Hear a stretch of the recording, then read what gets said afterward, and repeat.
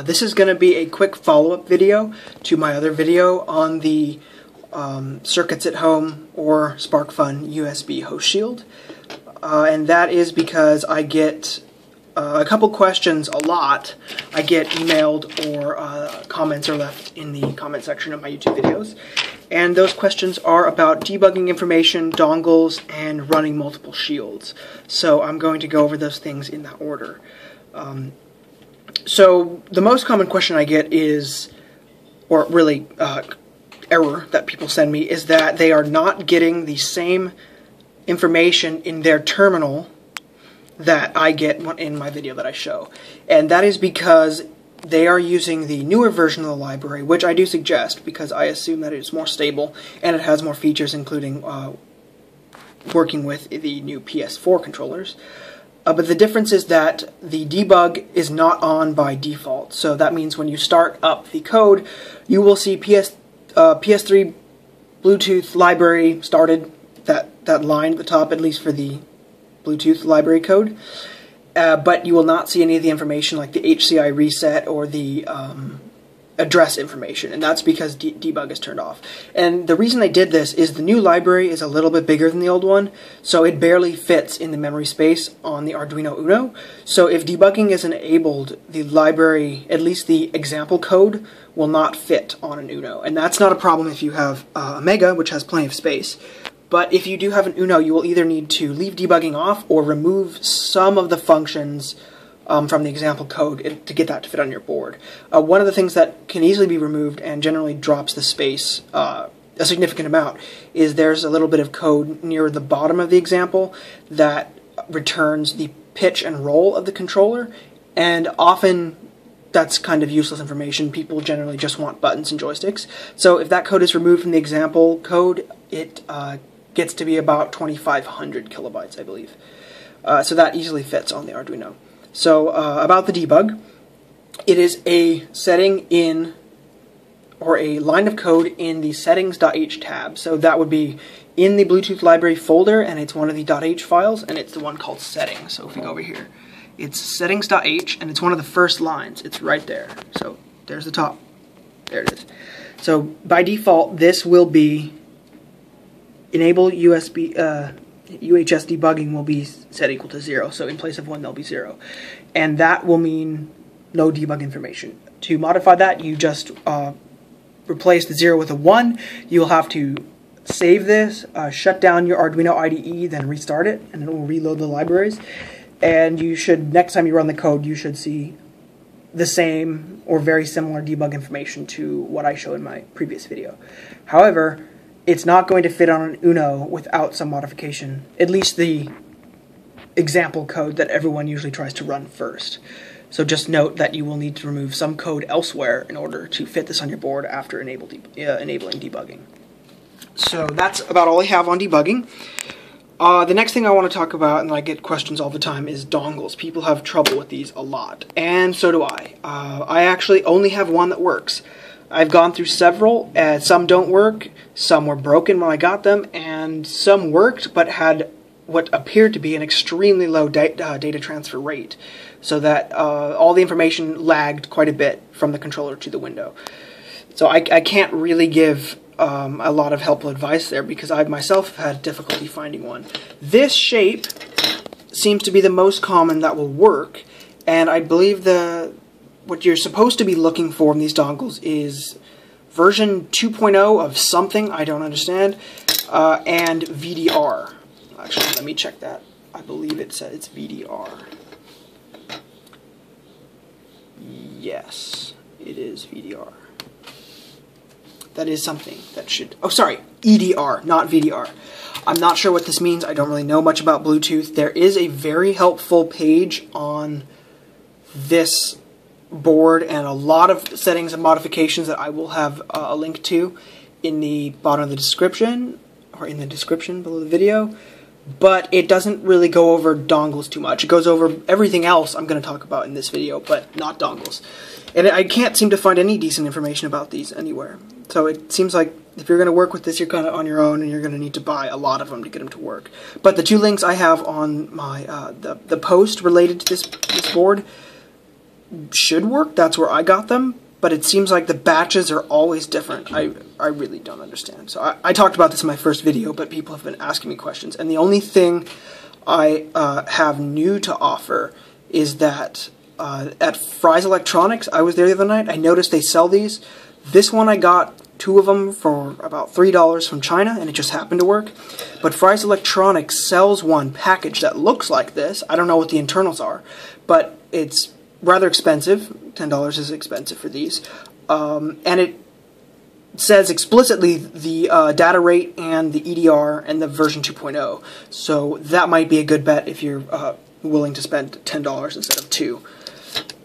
So if you're near Fry's, I would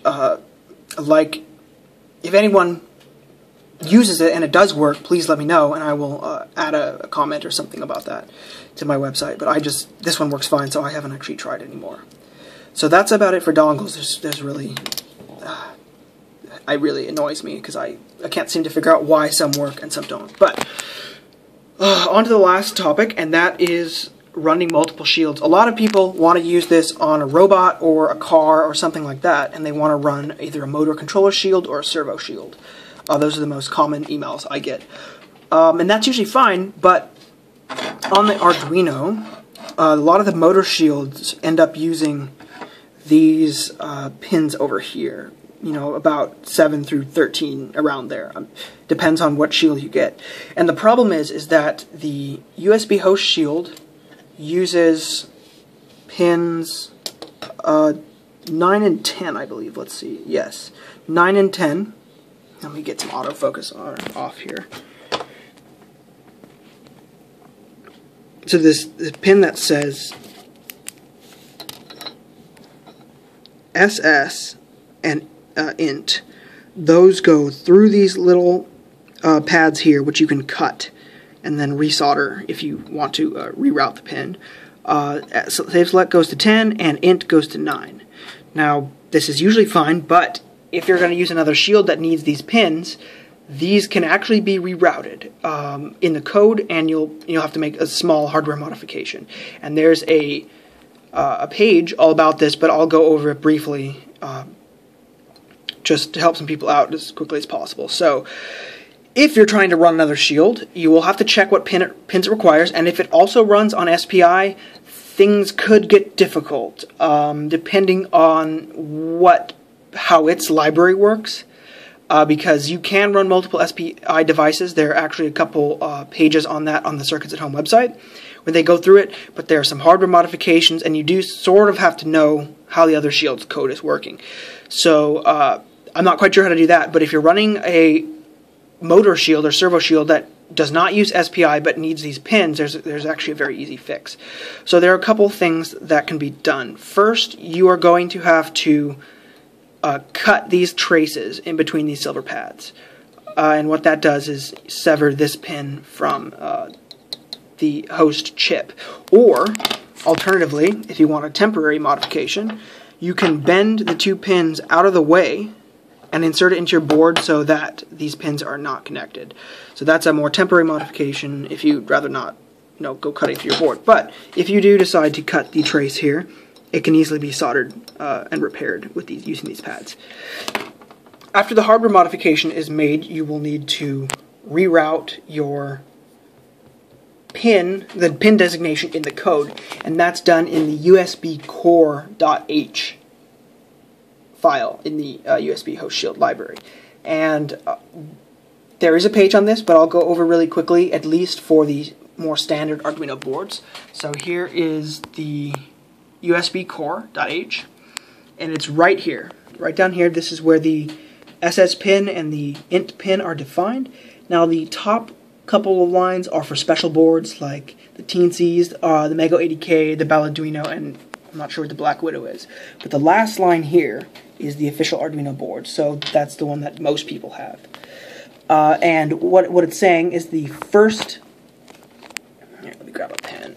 The first number here is for the slave select pin, so this P10. You can change the digits here to whatever pin you would like to put the slave select on, and the P9, which is whatever pin you'd like to have the int pin on.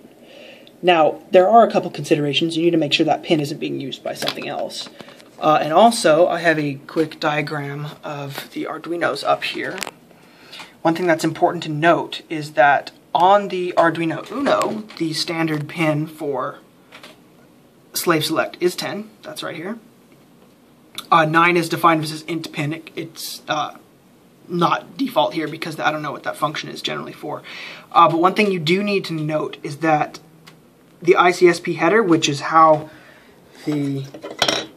this board actually gets the MISO MOSI in the clock lines for SPI interface, those are the same pins here as over here. So I'm not sure what happens if you try to run another shield on these pins. I think that because these are the SPI pins by default, that most other shields are not going to use pins 11 through 13. However, they do sometimes use 10, and that's where the problem comes in. So if your shield does use these, on an Uno, there's nothing you can do. On a Mega, there is, because these pins actually don't go to pins 11 through 13. I'll show you that in a second. But generally the questions I've received is that the other shield they're trying to mount on top or below this needs 10. And that is the problem pin. And that one can be easily rerouted, as I've shown with the on the hardware and in the code, to anywhere you'd like on your Uno. There's one other thing. Here's a pinout for the Mega.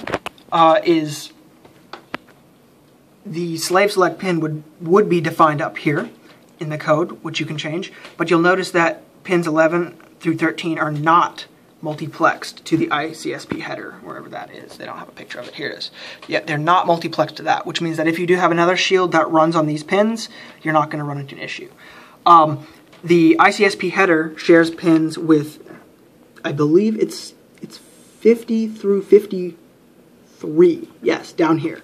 Here's MISO, SCK, SS, and MOSI. So if you change the piece of code here to 53, that will be in line with the default SS pin on the Mega, which is actually what I did when I was testing this. And I think you can reroute the int pin wherever you'd like, as long as it doesn't conflict with the use of another pin. So that's about it. I will have a link to the page that I think is useful for learning at least about the hardware a bit more. And then that's pretty much all you need for the software. But if you have one of the other boards, like the ones I mentioned, the Black Widow, the TNC, the Mega 80K, or the Arduino, those pins are different, so make sure to check the USB core.h and change the pins appropriately.